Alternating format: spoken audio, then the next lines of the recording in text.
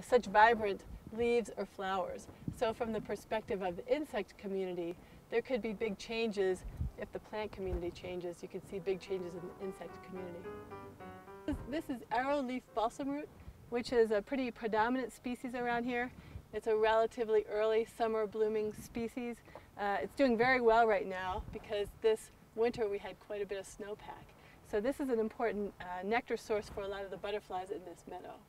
We can look at the conditions of the meadow right now and say there's quite a bit of nectar out here, it looks great, but the number of individuals that we see this year flying around as butterflies are dependent upon the number of eggs that were laid last year.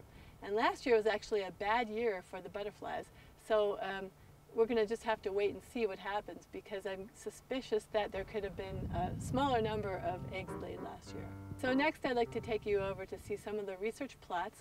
We have 4 different treatments that we're using to simulate some of the potential effects that could be witnessed as a result of climate change. So one expected trend could be that there would be less snowpack. So we have one treatment that involves snow removal. We come out here in the first week of May and actually we remove snow with shovels from the plots, and that